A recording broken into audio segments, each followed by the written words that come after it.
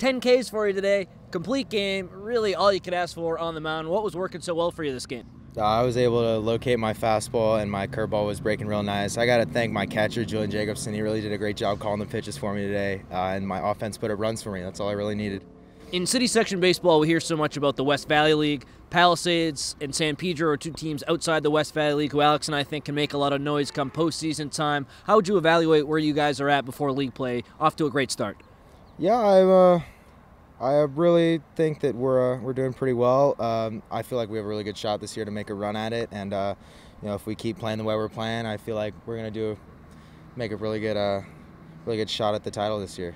What are some of the strengths of this Palisades team? I feel like our pitching is really strong this year. We've got Will Coquillard and Wyatt Longcart, two really strong right-handed pitchers, and I feel like our hitting is kind of it's an underdog a little bit. We haven't really hit the baseball yet this year, but once we find our stride, we're gonna be pretty tough to beat. And of course, you want to win the Western League, go into the Open Division, and win a championship.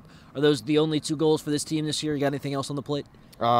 City's always been the goal. I feel like this year's probably one of the better chances we've had in a really long time, and Western League's always a tough league for us to win. So we're just gonna try to do our best out there. Last thing for you, Marshall tomorrow. How do you keep this momentum going and get another win?